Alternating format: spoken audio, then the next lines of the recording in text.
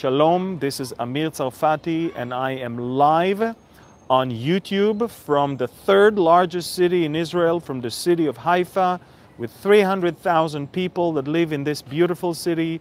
The most famous icon of the city is the Baha'i Gardens, which is right behind me. This is nighttime, it's hard to see, but at daytime, those are beautiful gardens that go all the way from the top of Mount Carmel down towards the Mediterranean, and it's right above me. We're here in this amazing place. I'm on the rooftop of Ebenezer Home. This is the place for elderly people that are believers in Jesus amongst the Jews and Arabs and non-Jews here in this country. The only one that I know of. And an amazing place and amazing people. About 30 people live here, and the common thing is not only that they all reached a certain age where they moved into this place, but they all love Jesus and they all believe in Him as their personal Lord and Savior. So this is it. We're in Israel, we're in the city of Haifa, and I am so proud that we are not ashamed of the gospel of Christ here in this place. So let's start with a short prayer and continue with our special update on the background to the decision of President Trump to pull out of Syria. So Father, we thank you so much that you are a God that loves your children, and you do not want to hide your plans from your children. Father, your plans are always visible to us through the words of your prophets. You said in the book of Amos chapter 3 that you surely will not do anything unless you reveal your plans to your prophets. And we thank you, Father, that you said through the prophet Isaiah that you are God, there is no other, you're God, there is none like you, declaring the end from the beginning and from ancient times, things that are not yet done. And you say that your will be done, and you will do all your pleasure. So Father, help us to understand that you're in full control with all the chaos that is going on in this world. People may not know you, people think they are so smart, but you know everything, and you want your children to find rest and to find comfort in your word and in your promises. We thank you and we bless your name this evening from Haifa, from the city of Haifa in the land of Israel. In Jesus' name, amen. Amen. So again, shalom everyone. A few days ago, the world was shocked to hear that President Trump decided to pull the American troops out of Syria. I was live on Facebook when the rumors from Washington came.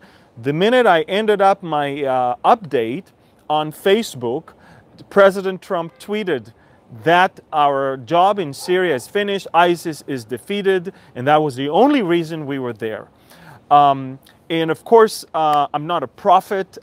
We had sources over there that already knew it's going to happen. We know of a very interesting phone conversation that was between President Trump and President Erdogan of Turkey that led to that decision. And we're going to talk about it in just a few seconds. But you need to understand one important thing. Certain things are happening around the world. And as they happen, the people that make those decisions look at them as the best decision for their people at that moment. And you have to also understand that as much as America may love Israel or support Israel, and as much as President Trump is probably the most pro-Israeli leader the White House ever had, you must understand that he is not knowingly doing anything to hurt or harm Israel. And if anything, you will hear in a few seconds that the decision to pull out of Syria was actually to allow Israel to have a much better freedom to deal with Iran, and for even America to deal with the Iranian aggression. Just so you know, for the first time since 9/11, 2001, for the first time, an American aircraft carrier had entered the Persian Gulf. This is unprecedented, at least in the last 17 years. We also know that two bills were passed today. President Trump signed two bills that are going to play a very significant role in fighting Hezbollah and Hamas, and that is, of course, to boycott or to sanction any organization that is using humans as shields. And that, of course, is direct towards Hamas and Hezbollah, because Hezbollah, in his attempt to destroy or to attack Israel, is using civilian homes to dig tunnels and to harbor rockets, and Hamas is doing the same by shooting rockets from civilian areas. So President Trump, side by side with pulling out of his troops from Syria, is taking some actions that no other president since 2001 had taken. And you must understand that there are calculated moves in this whole thing. Now, let's go back to 2014. President Barack Hussein Obama is understanding that ISIS is sowing fear and terror and havoc all around the Middle East. And President Obama understands that he cannot have too many boots on the ground. He's sending a small task force of roughly 2,000 consultants to eastern Syria, and he's sending them to help the Democratic Army of Free Army of Syria. There's really nothing true in that name. Syria is not democratic. It's not exactly a free army. It's more militias. But he's sending them to gather basically the Kurds and their allies to fight ISIS. Instead of America fighting ISIS, they were supposed to help train and consult the Kurds to fight ISIS. The charter, the mandate that was given to the American troops had absolutely nothing to do with neither Iran nor with the Hezbollah nor with any Shiite militias. It had all to do with fighting the Sunni terrorist organization called ISIS. And that is important that you understand that, because America was never in Syria to stop Iran. America was never in Syria to do the job for Israel. Israel, in the past 3 years, when we dealt with the Iranian entrenchment, Israel did not need America, nor ask for help from America, nor did America do the job for Israel. So you must put things in the right perspective. 2,000 consultants only, yes, military equipment, yes, military advisors are on the ground, but you have to understand their job was only to put together one force that will fight ISIS. Now, ISIS is not completely defeated, but now comes the point that you all must carefully listen to. Ladies and gentlemen, when President Obama sent the American advisors to Syria, he did that to achieve two things. One, to fight ISIS, and two, to help the Shiites, the Iranians and their militias, to basically take over that area of ISIS. And basically, it was anti-Sunni, pro-Shiite a policy. Now, you must remember that President Trump is the one that pulled out of the Iran deal. President Trump is the one that imposed sanctions on Iran. President Trump was all about fighting the Iranian aggression, the Iranian entrenchment, and the Iranian deception. However, he was captured by his own Secretary of Defense, General Mattis, in that concept that he must collaborate with the Shiites in the fight against ISIS. And he didn't like it. He never liked it. He didn't understand, how come I fight Iran in the international arena? How come I fight Iran with the nuclear deal? And now I have to collaborate with them and their militias when it comes to ISIS. So he always tried to find a way out of this thing. He couldn't do that. And not until President Erdogan started telling the world, basically, I'm done with the way the Kurds are doing things. I am going to fight the Kurds no matter what. President Trump was arranged a phone call, and he was given a whole list of points that he needs to talk with Erdogan about, and demands that he needs to demand Erdogan to do. And very interestingly, President Erdogan says to President Trump, President Trump, why are you there at all? Aren't you against Iran? Aren't you against the deal? Aren't you against what they do? How come you're still there helping them instead of fighting them? And President Trump is pausing, and he's asking his national security advisor, John Bolton, why are we still there? And is ISIS almost defeated? John Bolton says, yes, Mr. President, ISIS is almost defeated. And then President Erdogan says, I can finish the job for you. You don't have to be there.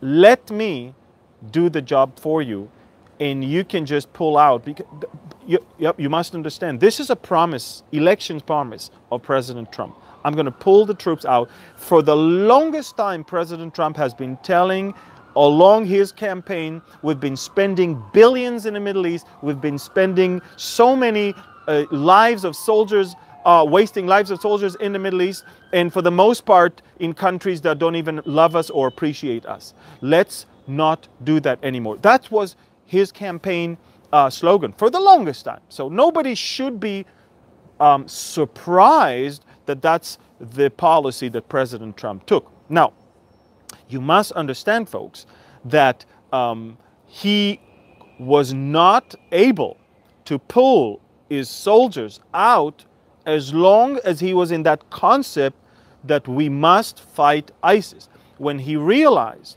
that there are some problems in this deal, he wanted a way out, and Erdogan gave him that ladder right away. Now, by the way, Erdogan was shocked as much as all the advisors of President Trump were shocked that he immediately decided it's time to pull out of Syria. Now, let me understand something. I know that all of you are very, very concerned about the Kurds, and I know that Europe is very concerned about ISIS, and I know that a lot of people and the media is very concerned, and they also try to make sure that that Israel is very concerned. But you must understand something.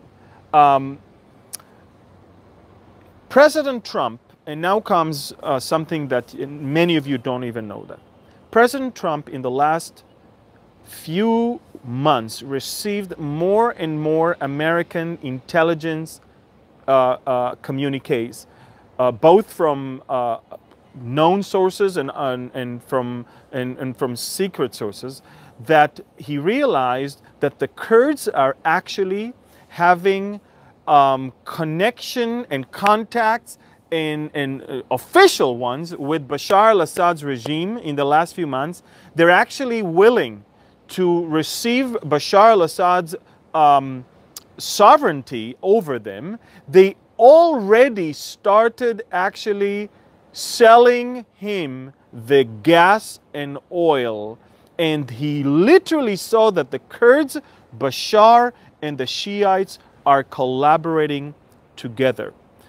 In other words, under the guise of fighting ISIS, a new coalition is being formed, and that's not why America was there. America was not there to bring Bashar al-Assad to be stronger, to bring Iran to be stronger, and to make everybody else rich. America was there to fight ISIS. When they realized that instead of fighting ISIS, they're actually making business with Bashar al-Assad and becoming friends with the Shiites and the Iranians, President Trump realized that he is being deceived, just like a lot of other people were deceived by the Kurds. And you have to understand, I think that the Kurds are very courageous people. They are the only ones who fought ISIS. There's no doubt about it. But the Kurds have always been very, very divided. And they always realize, and by the way, you must give it to them. They understand that they're surrounded by Syria and Turkey and Iran and Iraq. They understand if they want to survive, they can't lean on America. They have to somehow create alliances with the locals.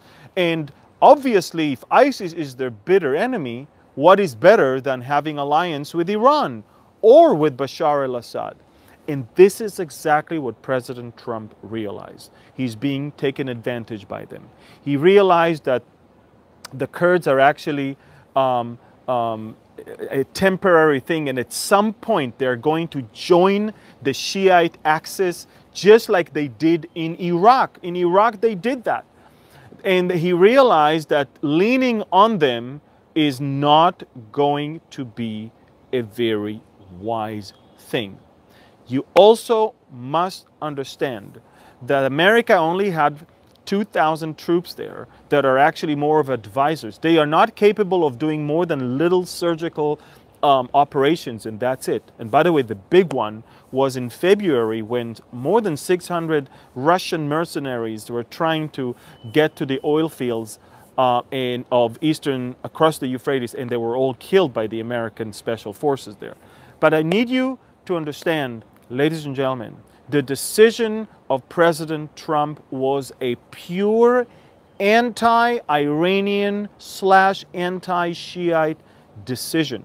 He realized, I cannot lean on the Kurds because it's not just ISIS here. ISIS is almost completely defeated. Now, Europe is afraid of ISIS. So Europe is angry that President Trump is pulling out. But what did President Trump just tweeted? President Trump just said, if you want, why don't you go and fight? How come you don't send your soldiers? Why is America there to fight your wars? We have defeated the ISIS that was big and strong and was threatening the world. It is small, it is very insignificant at this point, and yes, they're still there. There's about 5,000 of them. But by the way, if you want, you can go and fight. If you don't, then don't lecture me. Erdogan wants to come and fight them. It's fine with me. That's what he said. Now, the media turn it all around. Now, make no mistake, I'm not thrilled with America not being there, but I do understand President Trump's position. In fact, it's the smartest thing for him to do, and it's not that bad after all for Israel, and let me explain why. Now, America feels like Israel feels very vulnerable. Now America will back Israel in every Israeli operation against Iran or Hezbollah in the north. And now Iran was put on notice and Hezbollah was put on notice. The sanctions against the Hezbollah and the Lebanese government are on their way already. President Trump could not sanction Lebanon because he was still captured in that concept that he has to help the Lebanese army. Whereas the Lebanese army, by the way, is almost completely a puppet of the Hezbollah. Now, when he's no longer in Syria, when he's no longer having to collaborate with the Shiites anymore, when it's no longer his business, he can surely sanction the Hezbollah and he can surely continue his pressure on Iran, and the oil prices that have gone all the way down to $45 a barrel and they keep plunging. They are his best weapon. This is why, by the way, the Iranians are not thrilled to go to a war at this point, because they understand their pockets are empty right now.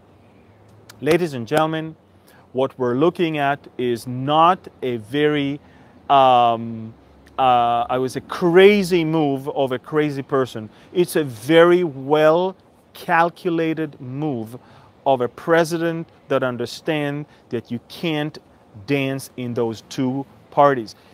Either you're against Iran and you pull all your forces against the Shiite expansion and the shenanigans of Hezbollah, or you're with them. But you cannot be against them here and with them there, because that will not allow you to do what you need to do.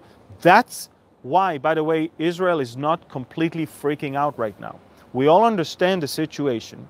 It's not nice not to have the Americans across the Euphrates, but hey, the Euphrates is almost, I don't know, 800 miles away from Israel. The American advisors there never helped Israel to begin with. America is still holding air bases in Iraq. America is still holding a military presence in other places around the Middle East, and America is fully committed to help Israel at this point. Now let's pause. I just explained President Trump's reasoning behind his decision.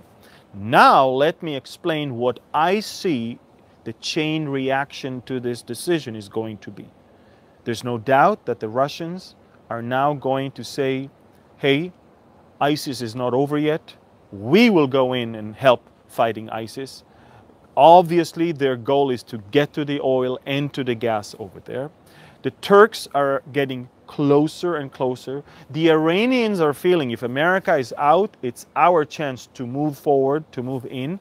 And what we see biblically and prophetically is that the ring is getting tighter and tighter with those three countries towards Israel. Now, maybe President Trump, and for sure he means well for himself and also for Israel, don't be mistaken. But eventually what I see prophetically that is going to happen, and by the way, militarily, we know that it's just a matter of time until that assault, that war is going to take place. I believe that we are watching a major step forward towards a coming war in the Middle East involving Russia, Turkey, and Iran, using Syria as their playground and coming towards Israel. So that's how I see things. I had to clarify the reason behind President Trump's decision. I also wanted you to understand that America does what America needs to do for America. President Trump is not the Prime Minister of Israel. He was not elected to make Israel great again. He was elected by Americans to make America great again. And for him, time to take care of the border wall, time to take care of our own safety and security of our borders with Mexico, time to take care of domestic problems, and therefore he is willingly allowing the Turks to take over the reins in eastern Syria and fight the rest or the leftovers of ISIS. And we all know it's not going to be good, it's not going to be nice, it's not going to be pretty, but this is the Middle East. That's what is going to happen. So on one hand, I'm excited to see as a Bible believer what is happening. And on the other hand, I also understand the reason behind decisions like that. Now, at the beginning, I didn't like it until I was exposed to all of the reasoning behind it, to all of the issues that he had to take in consideration. And then, of course, after all, I don't think it's such a bad thing for Israel by itself. Now, a lot of people are angry, and a lot of people are very much surprised. How can President Trump do that? Blah, blah, blah. Folks, you have to understand, even if President Trump would have brought the entire American military to be in Syria, Ezekiel 38 would still be taking place. So let's not be mistaken. World events as described in the books of the prophets will take place no matter what. Now, it is maybe important for us to understand that any decision of any world leader to do whatever it is will not change the fact that that war will take place. What we see is an American president that is doing amazing things for Israel, but unknowingly is accelerating the events and the process of things towards the fulfillment of Ezekiel 38 and 39. So this is it, folks. That's the short update on the behind the scenes of the decision to pull out the soldiers. It won't happen overnight. It will still take some time. But I can tell you one thing, folks. ISIS decided to immediately resurge and to take 2/3 of the city of Hajin. Now America is helping the Kurds to fight them back. But America it's a done deal. The decision was made. President Trump is so determined. This is exactly why General Mattis and the special coordinator to the fight against ISIS both resigned. And the resignation is not such a bad thing, because as far as Israel is concerned, Mattis was not a good news. He was captivated in that progressive thinking that helping or aiding Iran in Syria is actually, or in Lebanon, it's actually a good thing. So this is it, folks. I wanted you to understand that what is behind the scenes. We are living in exciting times, amazing times, and I just wanted you to all get the right picture, the full picture of events. We will conclude this one right now, and in just about 4 minutes, we're going to start our Bible study on "Unto us a child was born." Thank you, God bless you, and shalom from Haifa, from Israel. Bye-bye.